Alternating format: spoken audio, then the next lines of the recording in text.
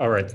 Our next speaker is Atakan Firat, also from MIT, and he will be talking about D-instanton superpotentials in type 2 string theory on Calabi-Yau 3 mod omega. Right. Thank you. First of all, thanks for the organizer to inviting me here to give a talk about our work. So this is a work in progress with these 4 other gentlemen. And we are going to, basically what we plan to do is that, what we did is that to fix a normalization in the, I'm sorry, okay.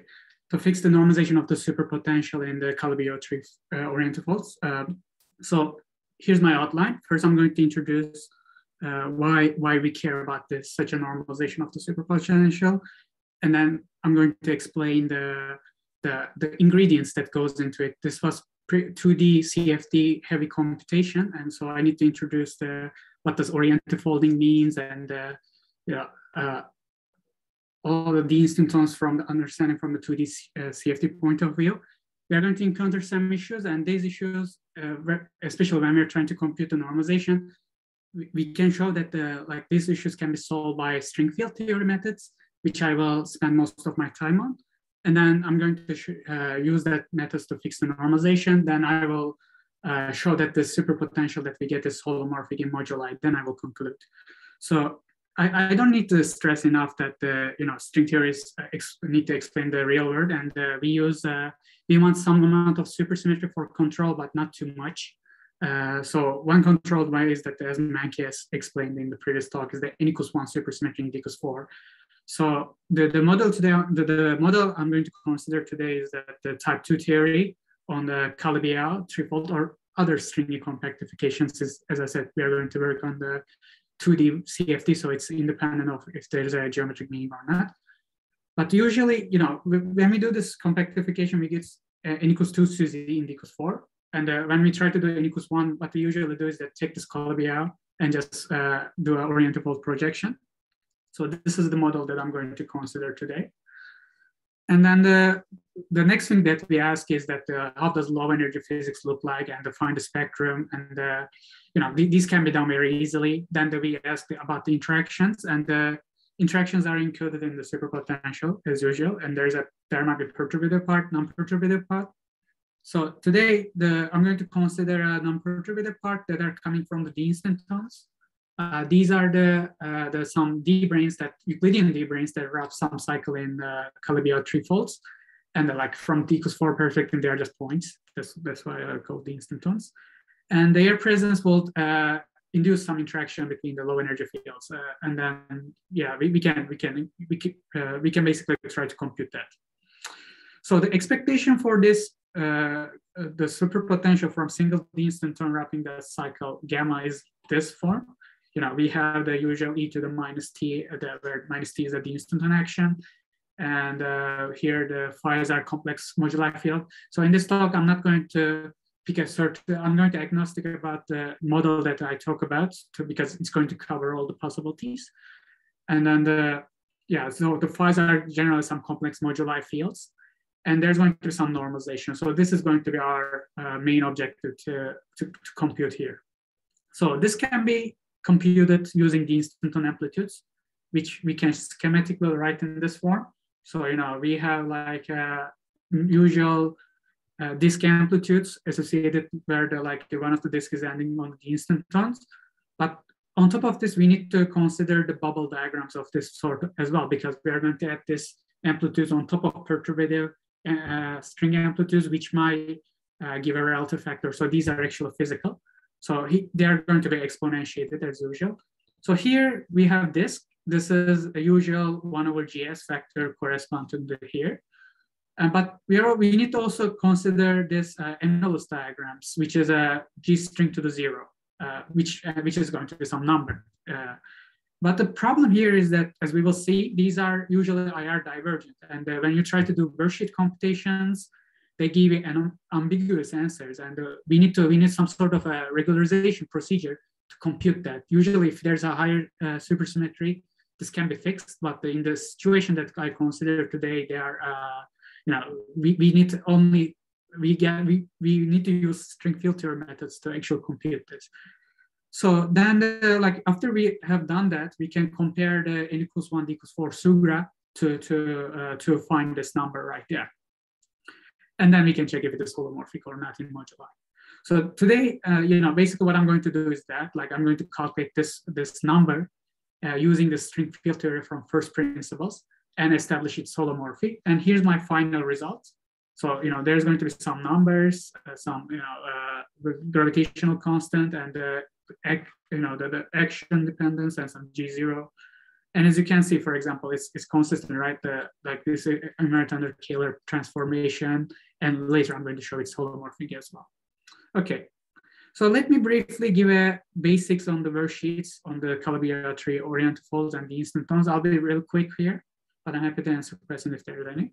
So I'm going to consider type 2 theory. It can work in type 2b or type 2a, but usually we use type 2b because it's easier from worksheet because it has a identical GSO projection on both sides.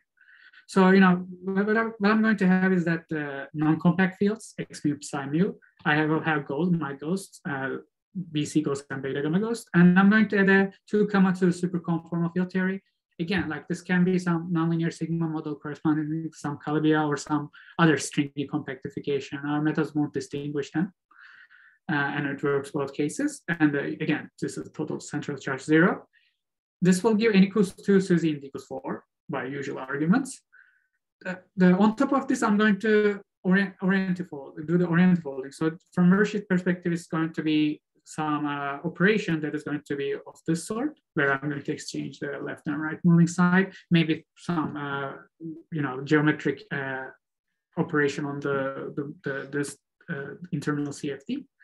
And I'm going to take the omega equals 1 sector, project to this, and this will eliminate the half of the SUSY to give me n equals 1 SUSY and d equals 4. Okay, these are the two ingredients that goes into here. So next, I want to describe the D-instantons from this perspective. Again, I want to consider D-instanton. That means that I need to impose Dirichlet boundary condition for the non-compact reactions, while Neumann condition for the ghosts. And I will choose an appropriate the boundary condition for internal CFT to make everything consistent. So, for concreteness, I'm going to consider a single D-instanton wrapping a cycle, and I will take its image to be itself under orientifolding. So it's going to be O1 instanton. And it is going to be useful to count the zero modes.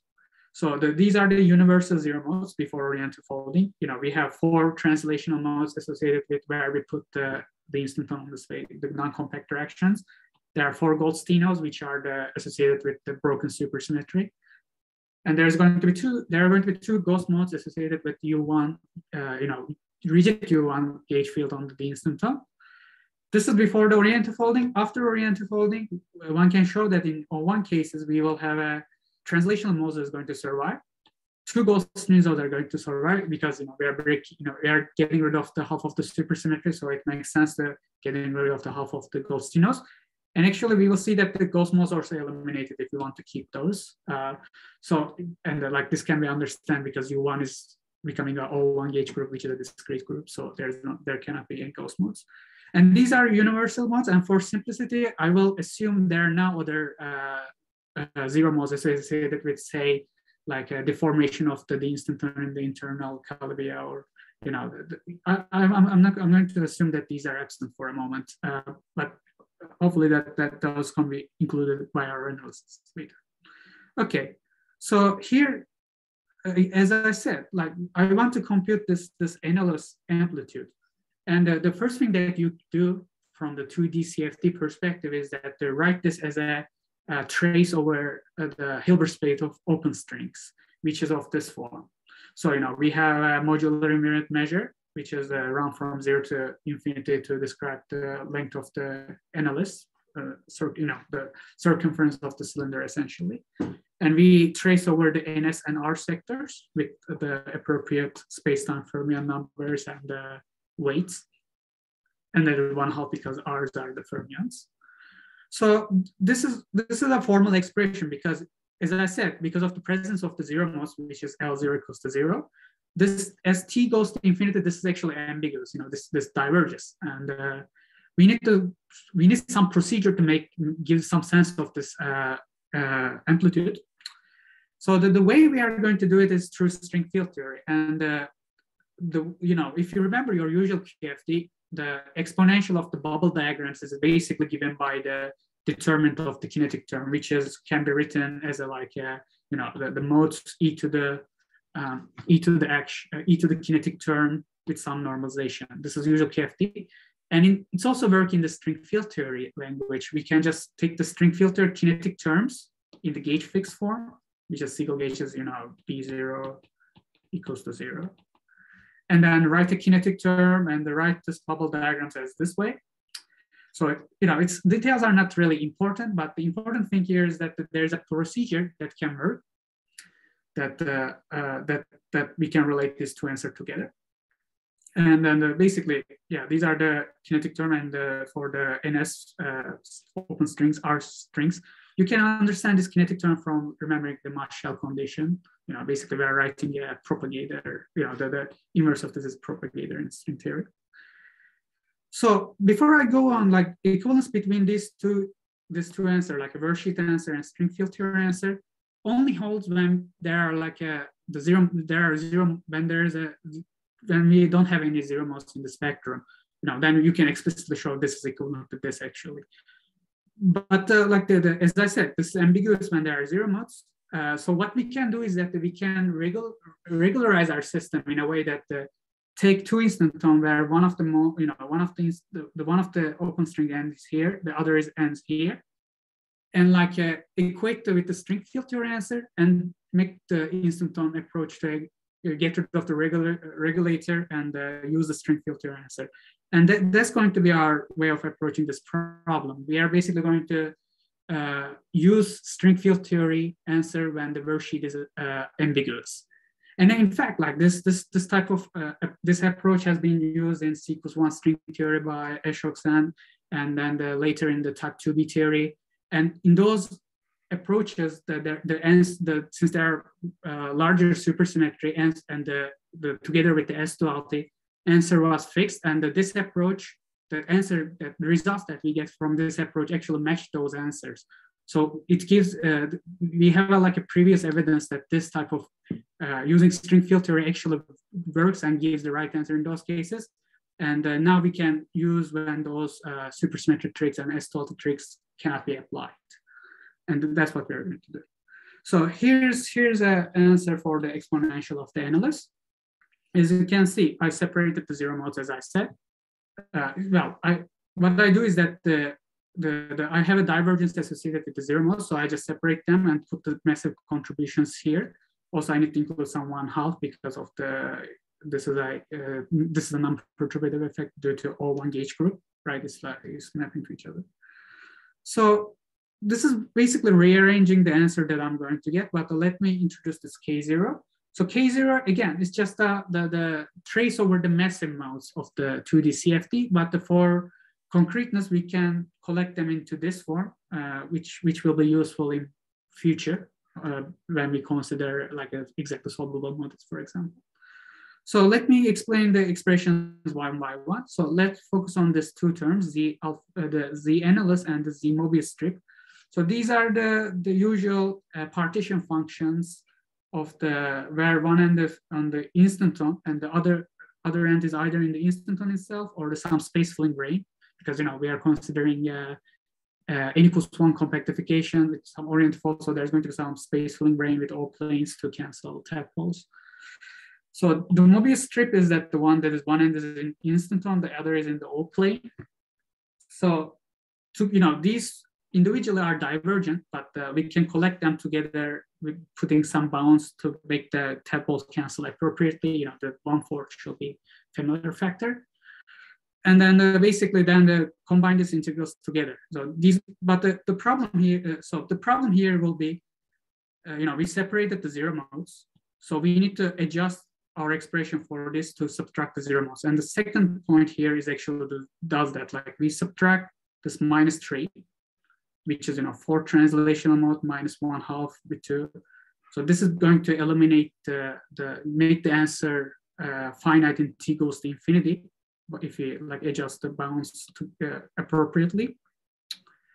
So that is all good and fine now in the t goes to infinity limit, but we actually mess up t goes to 0 limit, right? Because we already, the tadpoles cancel here and here, but if we add such a term, then the t goes to 0 limit is like kind of messed up. So we need to add this two terms together in order to, in order to restore convergence in the t goes 0 limit, which is a long string limit, the long closed string propagation, at the same time saving the t goes to infinite limit. So at the end of the day, this is just a rewriting the massive contribution in terms of the well-known quantities. But yeah, that is just a number at the end of the day. Okay, the next thing is that, as I said, like we have the zero mode integration and we need to evaluate those. And first look at the bosonic contributions. So here, these are the modes coming from string field theory. And in general, these are related to the position of the instanton after some field redefinition. And here's the field redefinition that is required to do this. And it is really, the G0 is that the open string coupling constant related to the instanton action in this fashion. So, the way we derive this expression is pretty simple. We just like add the zero modes to the amplitudes and demand that when position of the instanton, the amplitude depends on the position of the instanton of this form in order to like describe where the instanton is. And then, basically read off the corresponding field redefinition. And after you do that, we can evaluate our integral over this psi tilde. And that will produce the usual delta function for the amplitudes. Okay, these were for the zero modes for the bosonic zero modes, but they're also like a fermionic zero modes. And if you don't saturate them with some because remember, this is going to multiply some disk amplitudes in this fashion. So we need to put some zero modes of the Goldsteinos in order to get a non-zero answer. And so we are going to do that. And we are going to denote the disk amplitude after we do that as alpha, A alpha beta. So, after we play these tricks, combine these various factors, this is our final result for the amplitude. So, there is a usual 1/2 factor instanton and the numbers that are coming from integration. So let me be more concrete and try to consider a specific case of the disk amplitude that we need to multiply this bubble diagram. So which I'm going to consider the following in type 2B model, when I'm going to introduce the vertex operator for the superpartner of a Kähler moduli, insert Goldsteino zero modes, as I mentioned earlier, to saturate the zero modes associated with the fermionic integral, Grassmann integral. And you can evaluate this amplitude. This is just some amplitude computation, and this is the result we get. And we can put it here and get this answer. Again, the numbers are not important. The important thing is that there's a recipe to do that. Okay, so let me go to the superpotential, how to read off the superpotential from this. So, you can ask, okay, I know my low energy effective theory should be n equals 1, d equals 4 sugra. I know there is a supersymmetry in d equals 4 and gravity, so it should be that. And then I can reverse engineer this amplitude and write an interaction term in this action. So I can say, okay, this is the interaction term that generates this amplitude. So somewhere in the n equals 1, d equals 4 sugra, there should be a term like this. So in fact, there is we look at the sugra Lagrangian and we notice there's a term like this. And then we know that the expected form for the superpotential is like this, as I said in the introduction. Then basically if I put it and try to match it, this is some algebra, but after I do this matching and keeping the leading order corrections, this is the answer I got. So, this is in the same form, but what I showed in the introduction, except for that I put G0 to relate to the real part of the action and I leave the phase ambiguous. But anyway, this is a procedure, well-defined procedure that basically we can reverse engineer our amplitude to read off the superpotential with the correct normalization. So the one stringent test here will be to check to ask that if it is holomorphic in moduli, because as you can see, there's a Kähler potential here. and there's some K0 that are coming from the massive contributions. And a priori, it's not obvious if it is holomorphic. So that, that's the next thing that I'm going to check. And this is the answer to this question is actually yes, this is the holomorphic. But there are two things that we need to establish first. First thing is that we need to take the instanton like this amplitude, which is the open string one end on the instanton, others in the space-filling brane, and replace the instanton with some space-filling brane, changing the D boundary condition in non-compact space-time to in non-compact space-time to normal boundary condition and turn on some flux. So we need to establish this relation, which I will tell more about it in a moment. And then after we establish that, we realize this amplitude is actually related to the one loop corrections of the gauge, gauge threshold corrections on this, the gauge theory that is living on this brane that we put instead of instanton. And then we can use the Kaplan-Wonsky-Lewis formula to relate the instanton amplitudes to some function that we know some holomorphic function of the moduli. We can do that. Like basically we are saying that, okay, instanton to the one loop correction to the coupling constant of some brane, and then I can use the formula that I know from Sugra. And again, like this is give another way, after we do like push the expressions around, we find that the superpotential can be written in expression. Thank you. You have 5 minutes before questions. All right. So yeah, this is what we get, and basically what happens is that the holomorphic of superpotential becomes equivalent to holomorphy of this gauge kinetic function. Or again, like this is so this relation is well known. This relation is also like a guess, but we haven't found a first principle proof of this. So this is what we proved in one of our appendices. So in the original ideas are in this paper by these people. So the idea, to proving this type of relation involved detecting the underlying superconformal algebra describing the Calabi-Yau, then decomposing this amplitude in terms of characters of a representation, and we can do this for the instanton amplitude. We can do it for the one that we replace with the space filling brane with some fluxes turned on. And I mean, there are many subtleties with this approach. We need to include momenta correctly. We need to replace O1 with the SPK. We are not replacing a one brane. We are actually replacing with K branes. And we need to check, keep track of the signs appropriately. There's a lot of one halves and etc. But again, once the dust is settled, what we find is there is a common factor of -8 pi squared, and the relation that I showed earlier, which is that this relation holds true, since it's true for every representation. Okay, so let me conclude my talk. So today I described how to read off the D-instanton contribution to superpotential for type 2 theory on Calabi-Yau orientifolds. Especially I showed how to fix the normalization using string field theory, which hasn't been done before as far as we know. And we've seen that I showed that it's a holomorphic function of the moduli. So there are a couple things that we can do next. So here I just provide the recipe for computing this normalization. So this K0 we haven't evaluated. Remember, this is the massive, the part that are coming from massive contributions. And for this, we need to know the spectrum.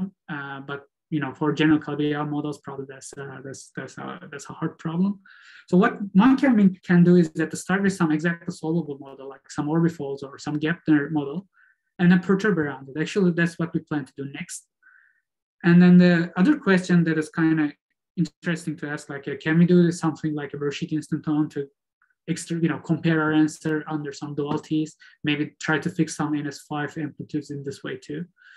And also, like, another formal question we can ask is that since now we are computing the amplitudes around some D-instanton, we might try to do some resurgence, because now we have extra information about the non-perturbative amplitude. So yeah, this might give some interesting insight to the non-perturbative string theory. So this is all I'm going to say today. So thanks for listening. All right, thank you very much, Atakan. Other questions? Yes, Jim, please. Great talk.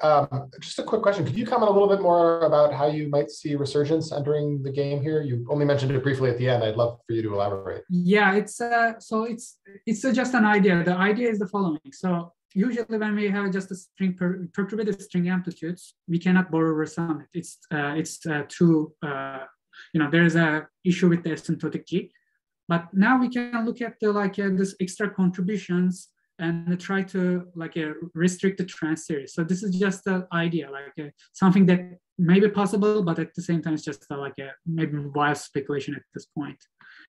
So because all I'm saying is that we have an extra information about non-perturbative amplitudes, which may help if you try to do something like that.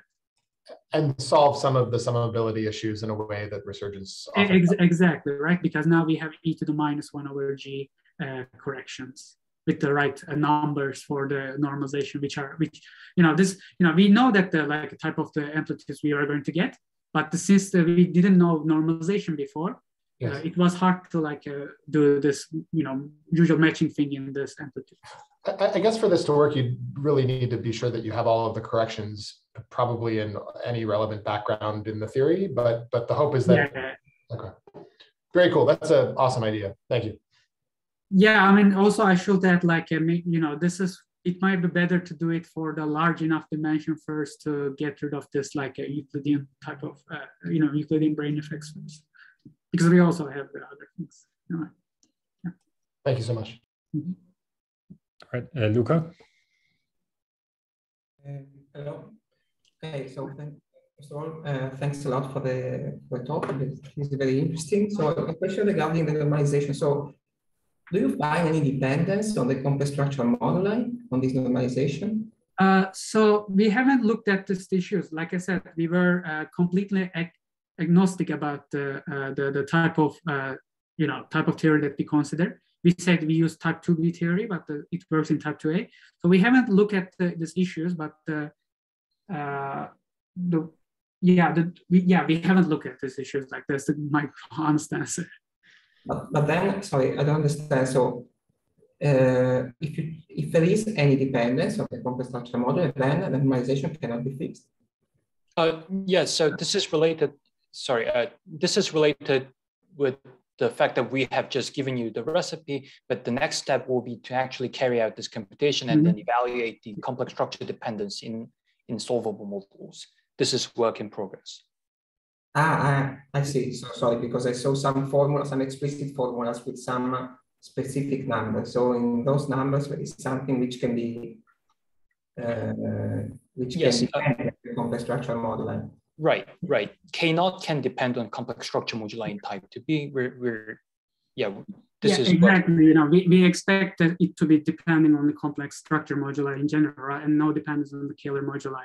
It might be formula. You show the formula now with the normalization. This one, so this one, say, right? That's the holomorphic one. Okay. What do you, when you say that you fix normalization, in which point you allow for the residual dependence on the complex structure moduli? The complex structure moduli is in principle is encoded in this one and this one.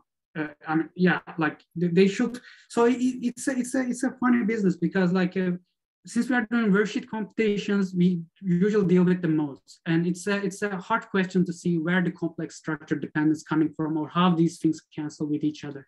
So I don't have any intuition about that, but certainly at the end of the day we know in, for example, type 2B models that this should depend only on the complex structure moduli, right? But why I was asking. That's why I was asking if fixed normalization of something which can depend on our moduli. Okay, maybe I should say in the following sense. So we are looking at this is phi 0, right? We are just looking around some web for the moduli. We are just picking a web, and there is a we are picking a point in the moduli space, then there's a spectrum associated with the, when you look at the 2D CFD around that module, around that background, and there's an associated spectrum, right? Spectrum depends on the point that we picked. Yeah, and around that point, we fix the moduli, which can be done for any point. Okay, thanks, Cal. Thank you. All right, there was a question in the chat whether you have an ETA on when the paper will be out. Soon. I think Mankey answered. Okay, you don't have anything to add to this. But yeah, probably it's going to be out like late March, early April, hopefully. That's our guess, I guess. All right. Okay, we're also out of time. So let's thank Atakan and Mankey again for their very nice talks. And I'll see you next week, I guess.